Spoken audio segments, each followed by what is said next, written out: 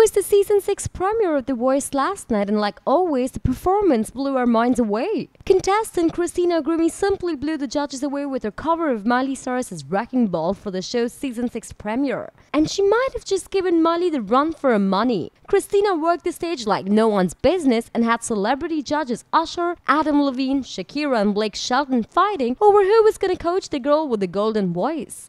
It was an emotional performance for 19-year-old Christina. When asked why she was on stage and who was her biggest motivator, Christina simply replied, "My mom. My mom has had cancer 3 times." Christina said, "I love my mom." Well, the judges really loved your performance, Christina, and so did we. We're definitely rooting for Christina this time on season 6 of The Voice. Click on the link in the description below to watch the performance. What do y'all think about her performance? Drop in your comments to let us know. Thumbs up for Christina Grimmie and The Voice, and don't forget to subscribe to More to the Music.